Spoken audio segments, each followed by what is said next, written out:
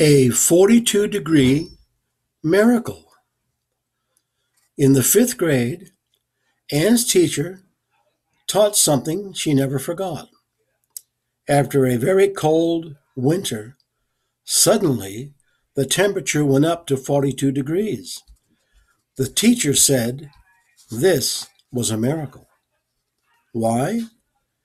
Because what appeared frozen, icy, and snow-covered under the ground were dormant plants of nature that were not dead, dormant and only waiting for the cycle that happens every year.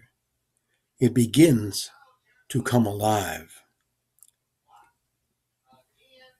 When it cannot be seen, it begins a new cycle that is invisible, but it is an underground miracle. Every year, Anne remembers this and knows it is a miracle, one at 42 degrees.